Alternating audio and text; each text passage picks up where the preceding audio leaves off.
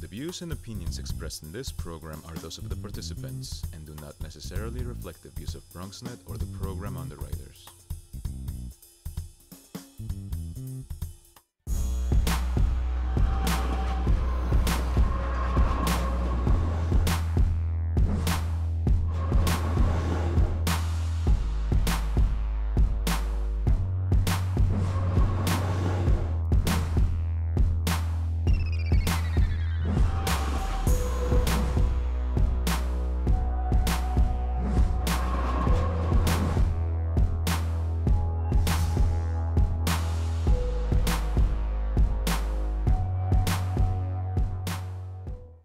Hello and welcome to Open 2.0. I'm your host Alyssa Colon and we've got a great show for you today.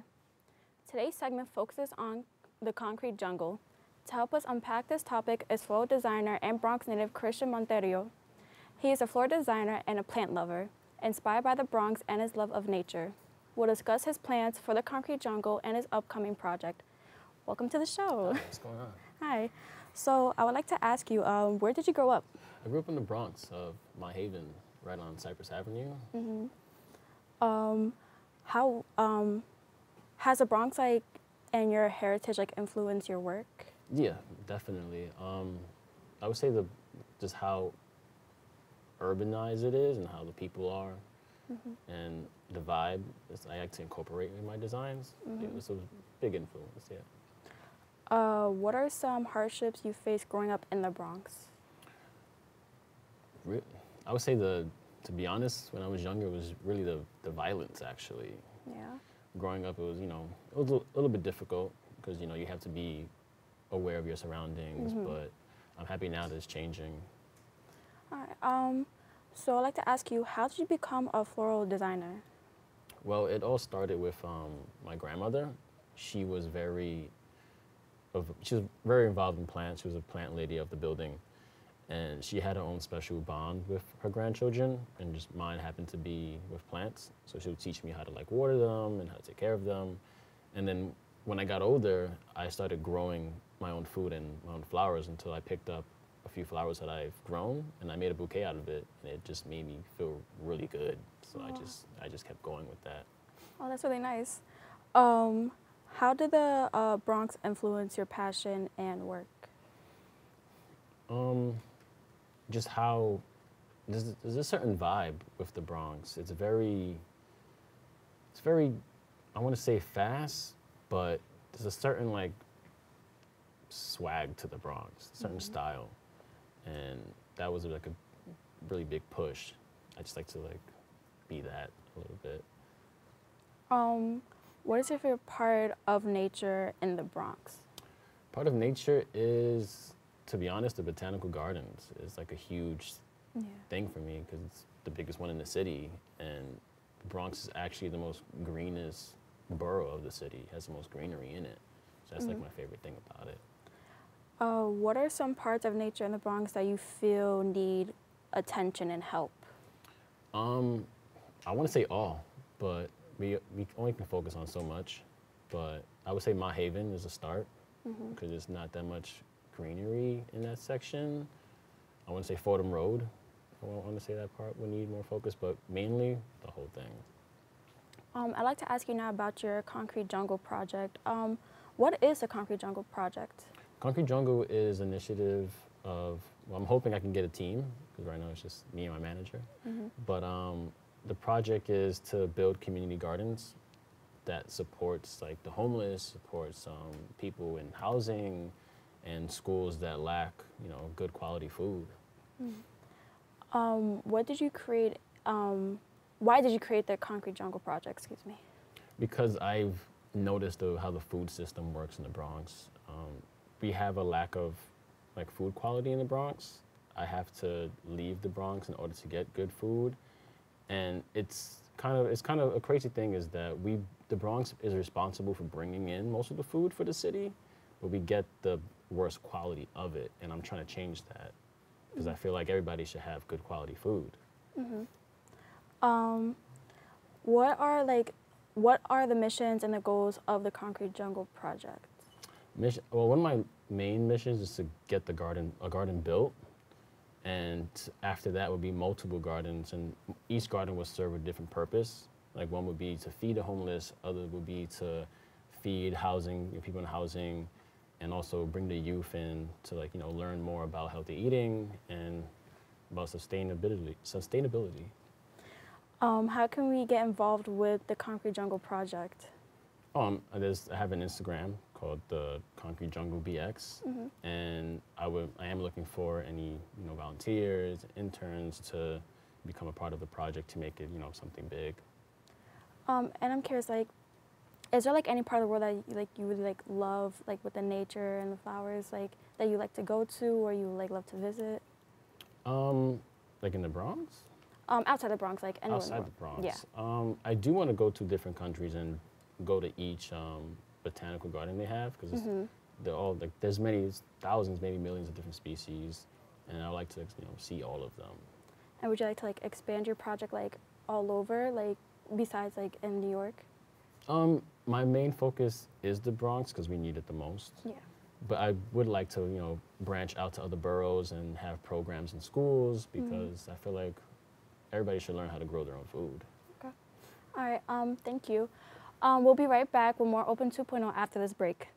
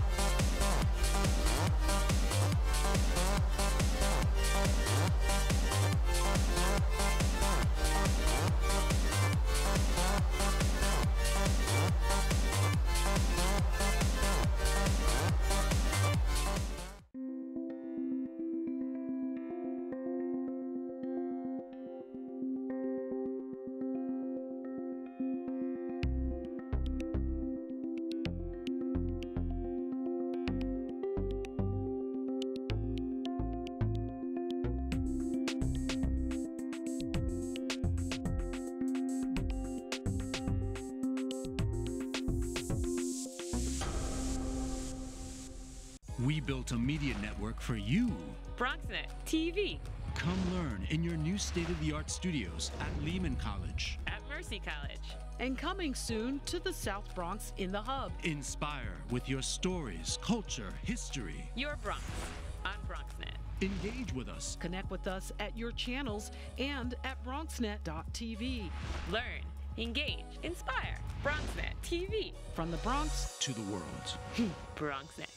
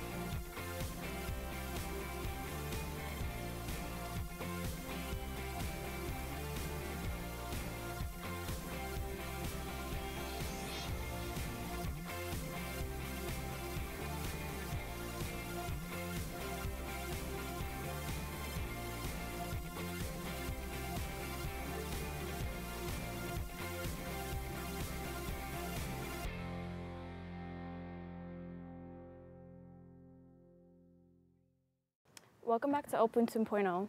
I'm your host, Alyssa Colon, and we're continuing with our guest, Christian Montero.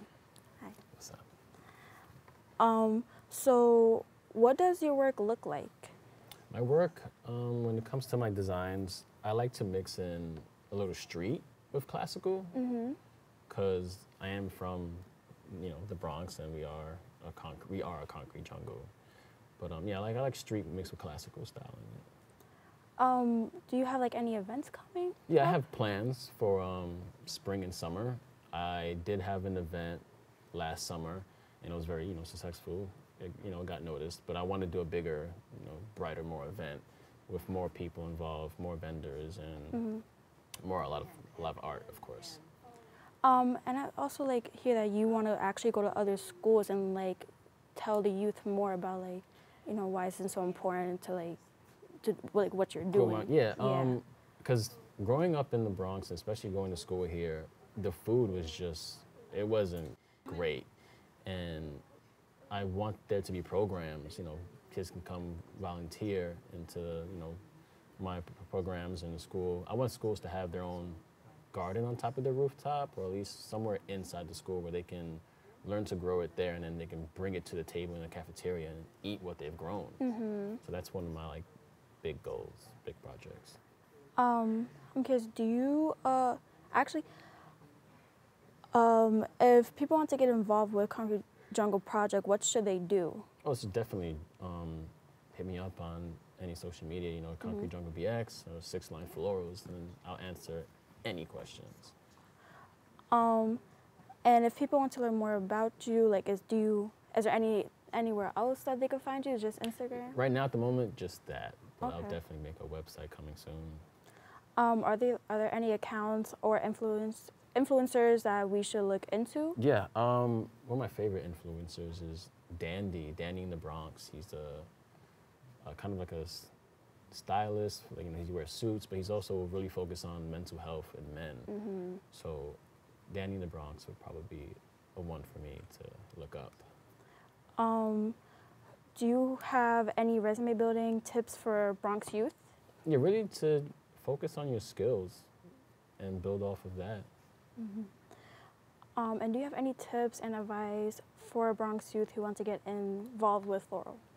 Yeah, just really just be yourself, and I would say go to community gardens because they're always looking for volunteers, or any just botany programs and stuff like that.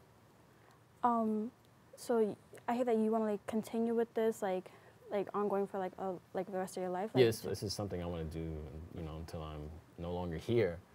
I want more men to be more comfortable wearing flowers, and I want the youth to know how to grow their own food, because that is in our roots. As human beings, our roots is, we grow food since the beginning of time. So I would like that.